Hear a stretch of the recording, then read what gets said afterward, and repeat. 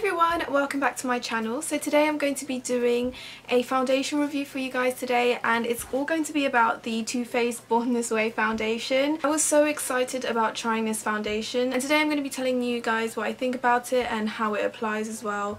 And yeah, so I'll just jump straight into this video. Just to let you guys know that this foundation does retail for around £30, and I got the shade Caramel. It does say that this foundation is a medium to full coverage and that it's like an invisible, indetectable foundation. It is oil free, so I was a bit skeptical about that because I do have dry skin, but it's still meant to be quite hydrating and it's really good for normal to dry skin types as well, as from what I've read. So I have been wearing this foundation for quite a while now, and once you apply this foundation you can instantly see that it gives you good coverage but still looks quite natural. I mean, if you put a bit more it does go on the heavier side, I would say, so you definitely get good coverage out of this foundation.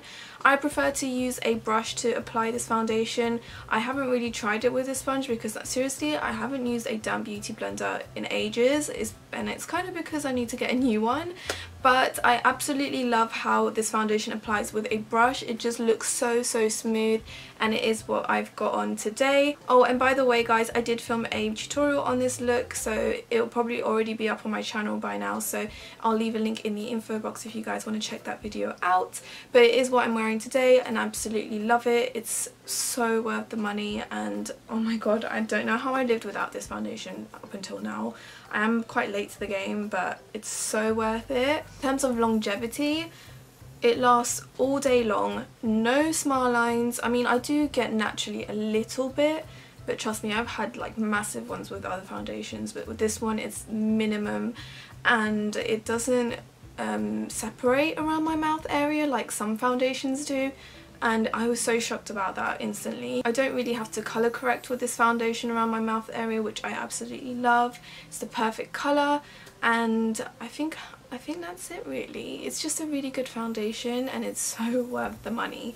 And again, yeah, Caramel is the perfect colour for me. I am around, I would say, NC43 with MAC now, because NC45 or NC44 is too dark, and then NC42 is too light, so I would say NC43. It lasts all day long, doesn't budge, and it literally makes your skin look so flawless. It doesn't dry my skin out, and it just makes your skin look very even, very flawless, and I just absolutely love this foundation. I mean, definitely a 10 out of 10 for this foundation. I just absolutely love it. I know what all the hype is about. It's just, I just love the fact that it's the right colour. It lasts really well on the skin, doesn't give me smile lines, it doesn't dry me out, and it's just a really good foundation. So yeah, definitely a 10 out of 10. This will probably be a really quick video, but I'm just so happy about this one. You guys did want me to talk about the Tarte Shape Tape Concealer quickly in this video, because since my USA haul video you guys wanted to know what my thoughts were on this, and again, definitely, I'm really sorry to say this, but it's much better than the Urban Decay Naked Skin Concealer.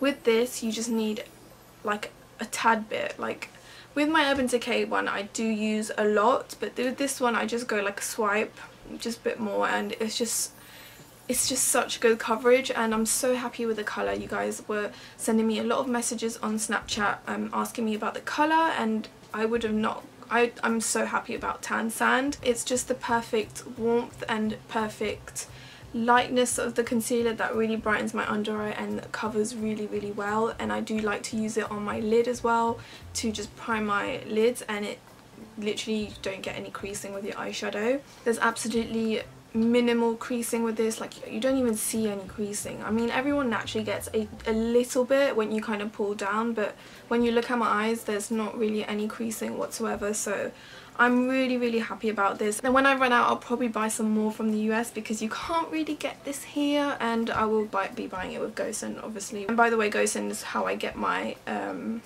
products from America shipped to the UK. So if you guys want to know a bit more about that, there will be a link in the info box about, you know, getting American products to the UK. I'm just so happy about these two purchases. I'm really happy. Like, I cannot rave enough about them. And by the way, this video is not sponsored in any way.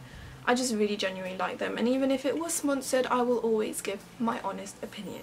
as you all know. And if you guys have any questions, feel free to ask them in the comments below. I try to answer all your comments and answer all your questions.